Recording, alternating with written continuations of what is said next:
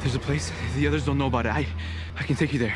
Showtime has confirmed a special bonus episode of the hit show Yellowjackets, and we've just received details you won't want to miss. Welcome back to ScreenRant, your go-to source for the most compelling theories and updates on your favorite shows. Today we're diving into the wilderness of speculation with Yellowjackets Season 2, and the bonus episode that's got everyone talking. Yellowjackets has been a wild ride, and Season 2 has left us with more questions than answers. But fear not, as the confirmed bonus episode is set to air between Seasons 2 and 3, and it's got fans buzzing with anticipation.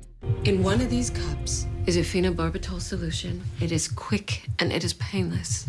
It's also what the Heaven's Gate people used. The mystery deepens with the cabin guy, a character whose backstory remains as shadowy as the woods they inhabit. With the cabin burned down in the Season 2 finale, the bonus episode is poised to shed light on this mysterious figure. Sophie Nélisse, who plays Teen Shauna, recently hinted that the main cast wasn't present for the filming of this special episode. This revelation supports the popular theory that we'll be exploring the cabin guy's past, potentially through the eyes of new characters. And let's not forget the confirmed casting of Jason Ritter for Season 2. Could he be playing the cabin guy himself, or perhaps a friend or family member in a flashback? Only time will tell.